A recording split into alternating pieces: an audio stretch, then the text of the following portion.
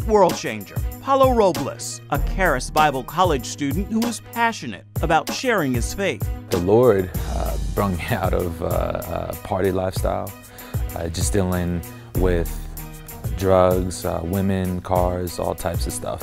And my heart was searching to be satisfied. My heart was really just looking to all these worldly things to be complete, and I just couldn't find out why none of these things were satisfying me. When I countered His love, that emptiness that I had in my heart when I accepted Christ as my Lord and Savior instantly was fulfilled. And I knew that I knew this is what I was created for, to be loved. And that depression or that anger of not being satisfied was instantly destroyed, and it was satisfied by God's love, the Father's love for me. When you're out in the streets, you're dealing with so many different types of backgrounds.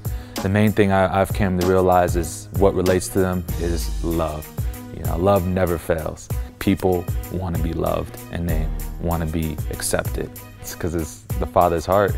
You know, He said that He did not come for the righteous, but He came for the unrighteous, for the lost. You know, He leaves the 99 to go for that one.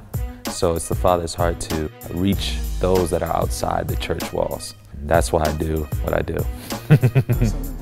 Well, the reason why I tell people Charis is the best school in the universe is just one of the main reasons what it's done for my life and for my heart and knowing God.